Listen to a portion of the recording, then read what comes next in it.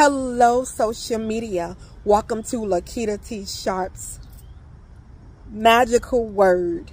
I want you to know that when you are chasing a dream, there is something that's working against you, and there is something that's working for you.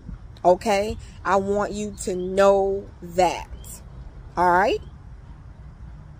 And what's working for you is God, because he's the one who gave us the dream, right? So you always have something that's working against you.